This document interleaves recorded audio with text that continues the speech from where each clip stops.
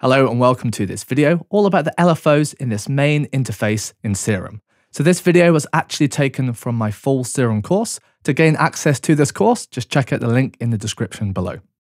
So Serum here gives us 4 independent LFOs, but they all share this same graph area.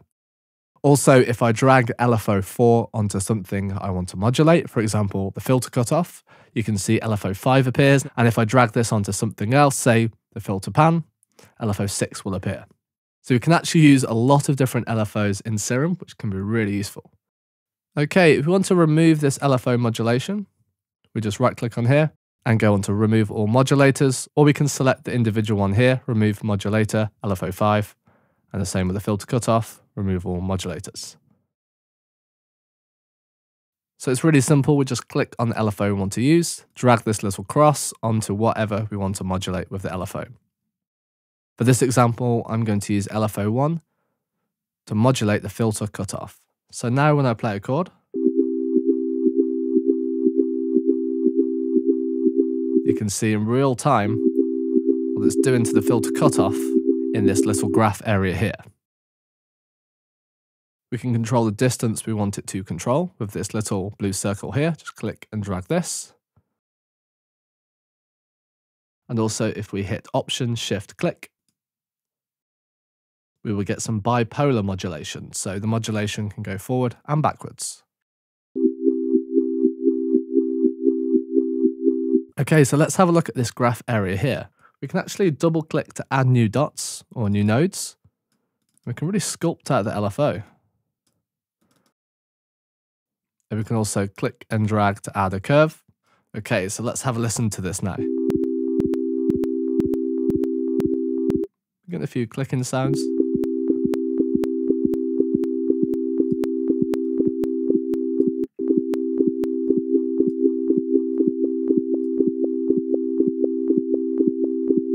So we get some quite unique shapes here. We also have some presets we can choose if we hit this folder button.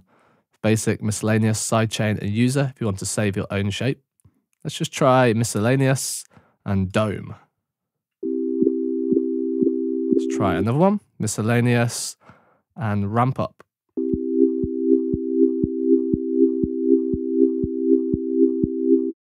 We can change the grid size here if we wish. And you can always go in and change the presets and then save them as your own sound with Save Shape. Okay, so we have a few different modes here. The first one is trig or trigger. So this means the LFO will restart on every note.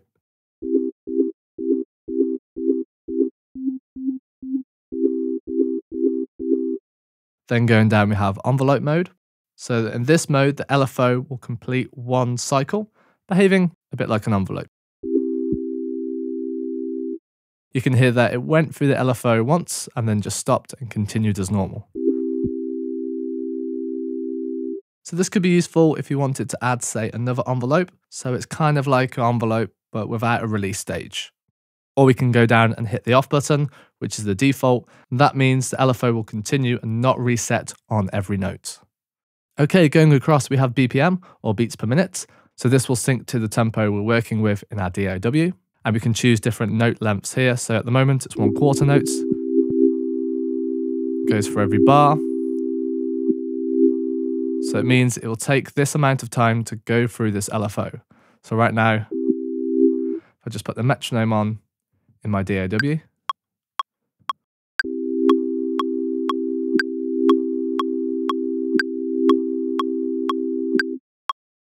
So you can hear it's 4 beats or 1 bar, because in this project we're working in 4/4 to go through this LFO. If I increase this to, say, 1/4 notes, so every beat is going to go through this LFO.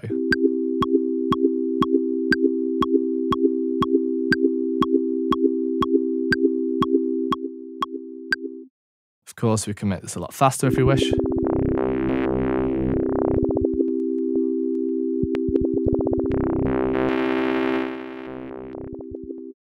And if we don't want to sync this, we can unclick BPM and then this will change to Hertz.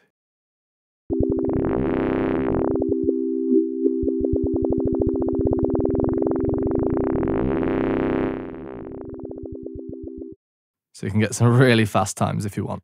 So you notice here we have anchor selected. So this basically helps the LFO rate sync with the BPM clock. So when you're changing the position of BPM, sometimes it can go a little bit out of sync, and anchor can just mean it will stay more in sync. Okay, going across we have rise.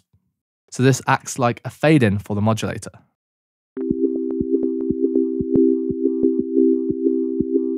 Let's change this to hertz.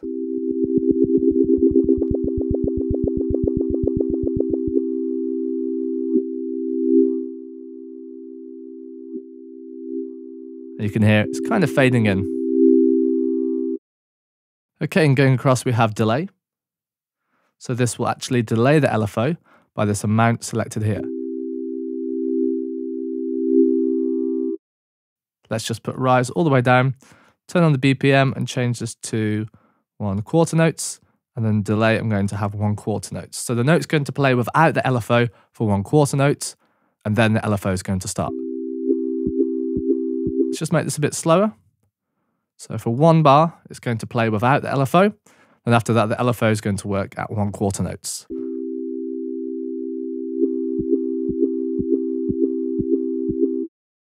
And then we have smooth, and this is used to smooth out the edges of the LFO.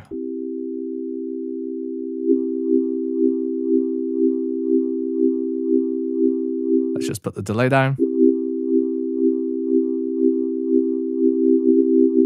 Let's just make a more crazy shape for a bit of fun.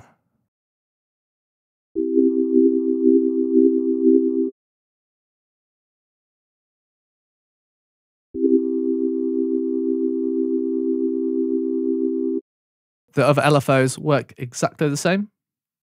And we can actually assign this LFO to control more than one thing at the same time. Or we can either have multiple LFOs on the same thing. So if I add this to cutoff, you can also see a little 1 appears here. So this basically means how many controls the modulator is assigned to. So it means it's assigned to LFO2 and LFO1. So this filter cutoff is going to be controlled by LFO1 and LFO2 at the same time.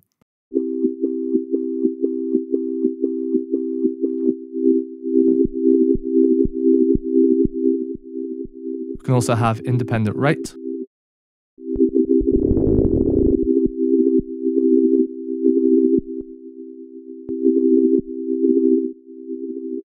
This LFO can be used to warp, pitch, pan, loads of different things. Let's just drag LFO2 onto coarse pitch here.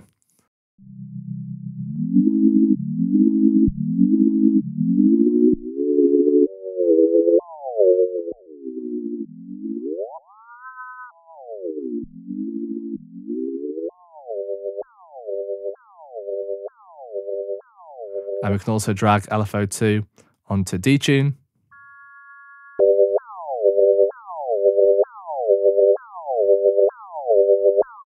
So you can really use this LFO to control a lot of different things in this main window in Serum. Thank you for watching this video, all about the LFOs in this main interface in Serum. So this video was actually taken from my full Serum course. To gain access to this full course, just check out the link in the description below.